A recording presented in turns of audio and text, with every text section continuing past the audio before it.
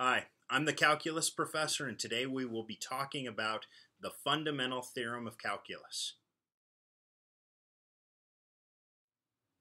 In problem number 45, we'd like to evaluate the integral from 1 to 2 of 3 over t dt.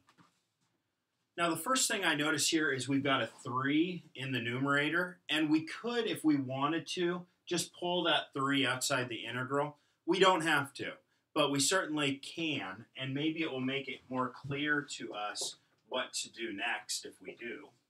So we go from 1 to 2 of 1 over t dt. All right, now we need to take an antiderivative. So, in other words, whose derivative is 1 over t? Well, the answer to that is ln of t. And actually, we have to be a little bit careful. It should be ln of the absolute value of t. Okay, so it's 3 times, it's ln of t, but that's going to be evaluated from 1 to 2.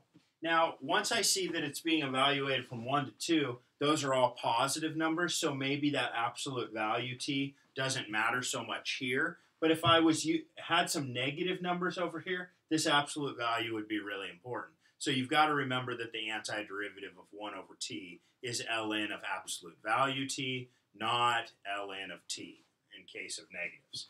Okay, so now let's plug things in. What we want to do is we want to take 2 and plug it in first, and then subtract plugging in 1. In other words, we'll have 3 times.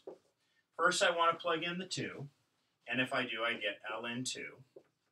And then I want to subtract plugging in 1. So I'll plug in 1, and I get ln of 1. But what's ln of 1? That's 0. So I just get 3 times ln of 2. Because this guy, ln of 1, that's 0. So 3 ln of 2 is my antiderivative, or in other words, it's the answer for this definite integral. The antiderivative is actually right here.